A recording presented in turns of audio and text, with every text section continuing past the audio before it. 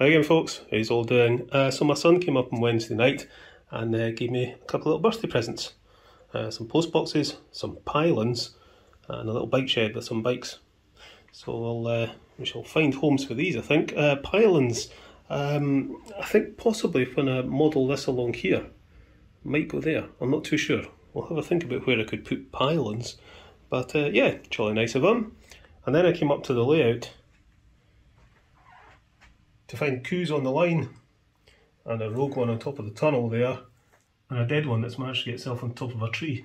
Yeah, so he's got me some cows, so we'll I think they'll go in this field here. I think I might paint these because they're a bit too clean looking. You know, you never see cows that white, so we'll get them all covered in mud and dung and all the rest of it that cows are usually covered in. But I think we'll put them here, there, back where they belong. Okay, here's something I want to show you. In my last layout update video I mentioned I had an idea about uncoupling. Now I've tried the Pico uncouplers, the Hornby uncouplers, I've tried various suggestions that people have made and ideas that I've had for little bits of plastic in various shapes. And some of these things work fine, but I found they weren't working with all locomotives, and in particular my 812, because it's got the brake rods underneath and it doesn't like anything being above the track at all. It can really have issues with it, and you know, that's why I just thought, no, I can't use all these off-the-shelf uncoupling systems. They just don't seem to work with this locomotive very well. So I kind of racked my brains to what to do. So I've come up with this. Now this is a little piece of card. Well, it looks like a little piece of card. It's the same card that's the platform tops are made out of from Metcalf. But watch. It goes up and down. So how's it doing that? I'll show you. So I've got a raw plug sticking out the side of my layout here, and if I push this in, that comes up. And if I pull it back out, it goes down again. Now what I've used is one of these. It's a radio control snake.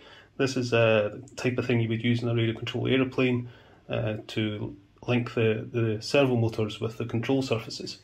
I used to fly remote control gliders and used to use these things a lot. Now a great thing is because even when you bend them, they still work. So I've routed it underneath the layout and then up through the foam. You can just see there's a piece of card underneath, and it runs the full length of it. So basically it's a T-shape, two pieces of card glued together in a T-shape, and the control rod is glued to the piece of card underneath. And when you push and pull it, it goes up and down. So I'll just quickly demonstrate it with the locomotive.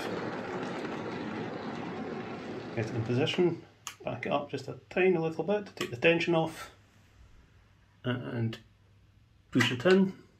And that should be uncoupled.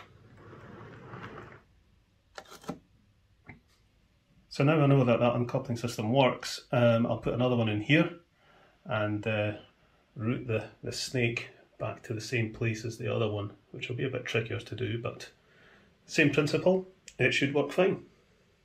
So I know there are electronic uncouplers that are commercially available, but I would imagine, I haven't tried them, but I would imagine they pop up with a bit of a jolt.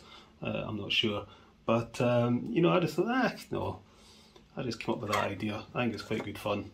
And it's a nice, gentle way of doing it. And I'm going to paint it so it matches the sleepers, so it'll be fairly unobtrusive. So there we are, that's the working prototype of the OOBill uncoupling system. Quite pleased with that. Right, catch you later, folks.